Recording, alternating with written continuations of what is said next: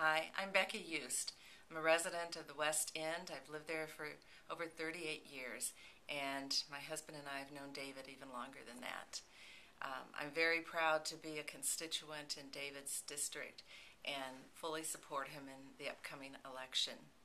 David has been an advocate for the neighborhood, both housing and businesses, for all of these years, whether he was in an elected position or not.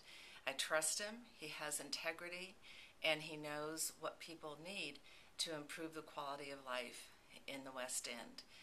I have seen where David has identified issues that perhaps we didn't even know we had, and worked with the individuals affected to solve problems. He's been a great participant in the Federation over the many years, and has just done great in his role as a council person. He has great ideas, and I think with this last election, or last term that he wishes to serve, we're going to be well served by him.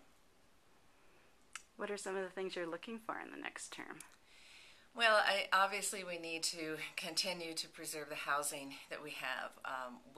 Our neighborhood was not affected as bad as some other neighborhoods in St. Paul, but it clearly has taken the toll.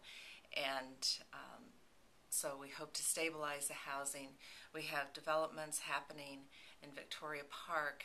The building of Nova Academy is going to be great for the community.